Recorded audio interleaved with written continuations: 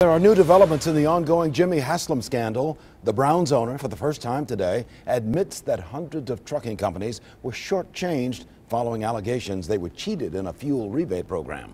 Haslam is speaking at a trucking industry conference in Indianapolis today.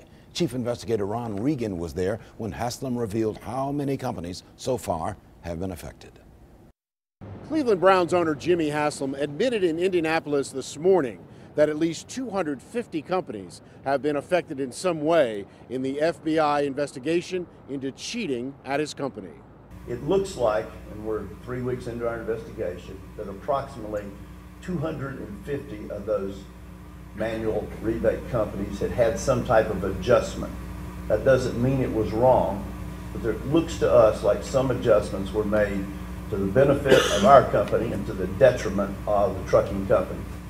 So let's say the number is 250, and if you're good at math, 250 on the base of 5,000 is about 5% of our customers.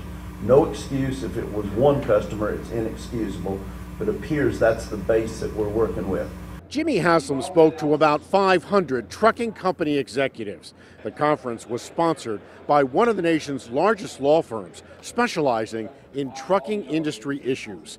Haslam again insisted he knew nothing of the alleged cheating. There are several suggestions in the federal affidavit that you personally were aware of the scheme to underpay rebates to some of your customers.